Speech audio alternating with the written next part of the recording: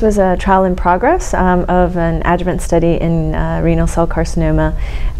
We just started accruing patients earlier this year, and as you know, there's not any current standard of care treatments in the adjuvant setting for kidney cancer.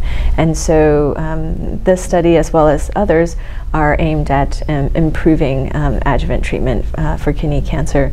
The study itself randomizes patients to either pembrolizumab alone as a monotherapy or placebo.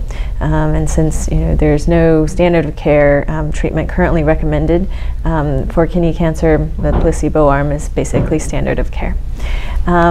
We do have to mention, though, however, that there has been a recent approval of sunitinib in the last month from the FDA in this adjuvant setting.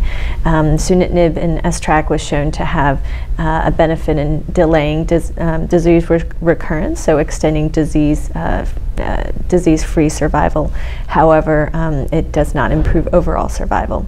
And so there's been a lot of debate about whether or not the sunitinib approval in the space will lead to delays in accrual for these adjuvant trials, given that there's some controversy about the benefit as well as the toxicities associated with sunitinib treatment.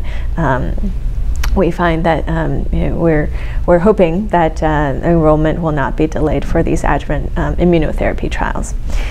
So back to Keynote 564, this trial is really looking at disease-free survival as its primary endpoint and randomizing patients to either pembrolizumab or placebo, as I mentioned, and aimed at enrolling high-risk patients with high-risk features, so pathologic stage T2, with grade 4 or higher, or pathologic stage T3 or 4 with any grade features, or any nodal metastasis at the time of surgery.